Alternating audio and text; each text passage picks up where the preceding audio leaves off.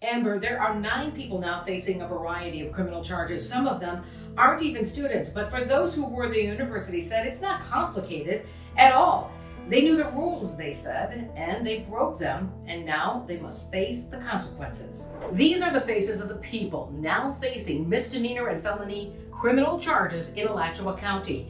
They range in age from 20 to 26, and their charges range from failing to obey lawful commands and resisting without violence to trespassing after warning. One man even spit on police.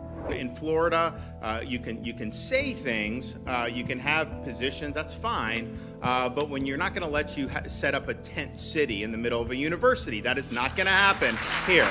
Governor Ron DeSantis reacted to the UF arrest during a press conference this week, where he said more and more of these pro-Hamas protests across the country are becoming increasingly violent, and pointed out that Jewish students and professors are now being targeted with hate.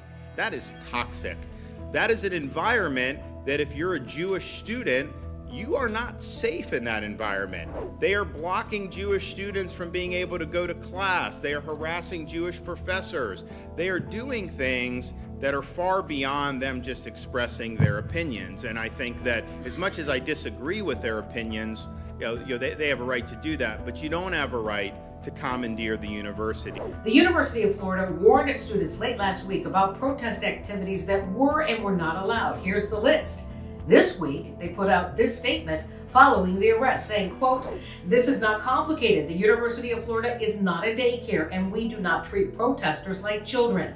They knew the rules, they broke the rules, and they'll face the consequences. For many days, we have patiently told protesters, many of whom are outside agitators, that they were able to exercise their right to free speech and free assembly. And we also told them that clearly prohibited activities would result in a trespassing order from UPD, barring them from all university properties for 3 years and an interim suspension from the university." The university also said in their statement that university police patiently and consistently reiterated the rules. They were given several warnings and ample opportunities to comply, and the arrest we showed you came after they refused. Reporting for Florida's Voice, Anita Padilla. Back to you, Amber.